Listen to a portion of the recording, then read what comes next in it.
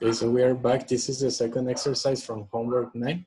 And this exercise it's a UIA and uncover interest arbitrage. Remember the difference between the CIA and the UIA is that in this one, we don't have a forward rate.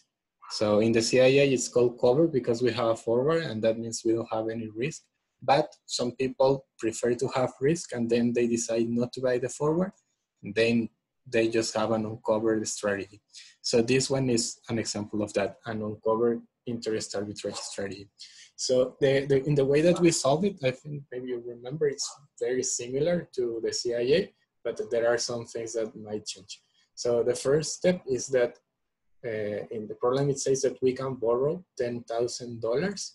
In this case, because we don't have bid and ask, it's not that relevant that it says borrow, but still it's some data that they give us. It doesn't matter if it's borrow or lend because we don't have borrow and lend rates. So it's just extra information. So the first step, similar to the CIA, is to calculate the future value of the investment in the US. What will happen if I stay in the US? So to do that, I think it's very easy because we only have one interest rate, that's for 90 days. And it's the American rate, so it's 2%. So let's do the formula, plus 0.02 times 90, which are the base, over 360. And this times the initial value. Just because I like it, I will write a negative number, so I get minus $10,050. And remember, I like this because when it's borrowed, I like to remember this unit that I need to pay. So next thing that I need to do is to convert the $10,000 that I have in the present to pesos. So I will have to use spot. Here it's very easy because we don't have bid and ask. So the rate will be 20.1502. This is peso over dollar. And because I have dollars on top and dollars at the bottom in the rate, they are crossed again, I need to multiply. So it will be 10,000 times 20 pesos.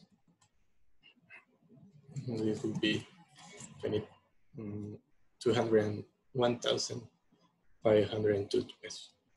So we convert now this amount to the future value in Mexico. So if we invest that money in Mexico, we receive 1 plus the Mexican rate. The Mexican rate is 5%, 0.5 over, times 90 over 360. And this times the initial value. So I will have 204,020 pesos. And here we can't continue with the CIA strategy because we don't have the forward. So remember, when we have a UIA, we are always asked to do two things. First, calculate the balance rate. So the balance rate is the rate where I won't make any profit. So which rate will allow me to go back to dollars and I won't get any profit or loss.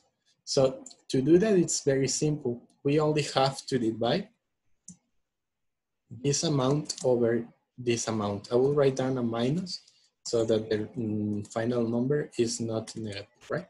So to make it positive. So the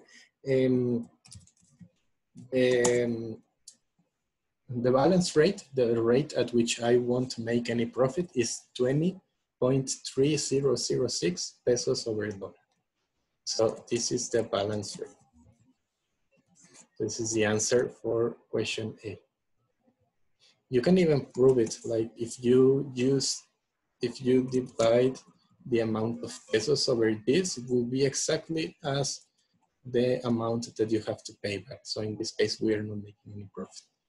But the little b says, can you simulate the strategy assuming that the spot rate at date 90 is 21 pesos over dollar? So it says that we can simulate assuming that the spot rate in the future will be 21. This is just an assumption because it's not a forward. The forward is already set and signed and everything, but it's just an assumption. Like when some clients will say, can you simulate what will happen if in the end the rate is 21? So you will do that. It's very simple. Just divide the amounts of pesos over this rate, you divide because you have pesos on top and then you have pesos on top in the rate too. So in the end, you end up having $9,000, which is a little bit less than what you will have to pay back. So in the end, when you get the difference, it will be negative. So this is a loss. You will be getting negative $334.72. So the conclusion from letter B can say like at 21 you will lose. So be careful.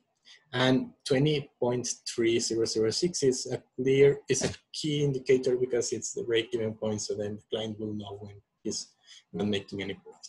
So we will continue with exercise number 3 in the next video.